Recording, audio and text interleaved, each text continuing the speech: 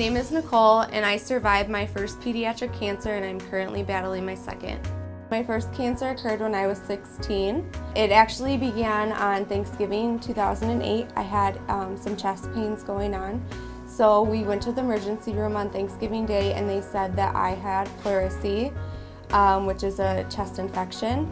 So they gave me some steroids for that, cleared it up. Fast forward to January 2009, the chest pains came back a lot worse. Did some testing, biopsies. I was transferred from Payless Hospital to here. After 2 biopsies, they were able to find a chest tumor and they took out some lymph nodes and I was diagnosed with Hodgkin's lymphoma stage 3B. And so I did 3 rounds of chemotherapy and 28 sessions of radiation. The treatment in total for that one was 5 months. So I was diagnosed in January 2009 and I became cancer-free in June of 2009. In between that time through now, I finished high school. Even after missing a whole semester, I finished with honors.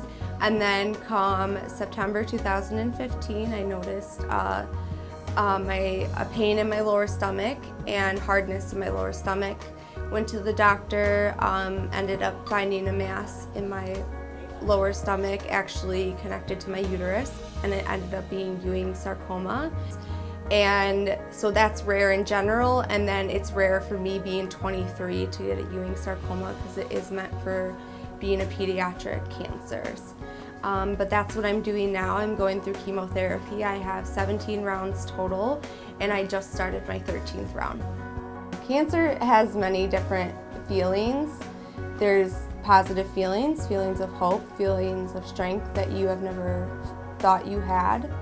And then there's the bad feelings, the physical feelings. There's feelings of pain and the side effects of chemo. My chemotherapy was pretty harsh. Radiation was a little easier, so I can say that there's both positive and negative feelings when it comes to cancer. I had a lot of support from Child Life here, and one of the meditation tapes that I got, I listened to, and I'll never forget it. At the end it said, "I have cancer, cancer does not have me." And that stuck with me to this day. So that's a big line that I have always stuck with. Meditation helps, journaling helps, even just letting yourself cry, let your emotions out. That's what I tell everyone, don't be afraid. You deserve to cry, you deserve to feel sad. Let it out and then stand up tall and say, you know, I have cancer, cancer does not have me. My name is Nicole and my handprint tells my story.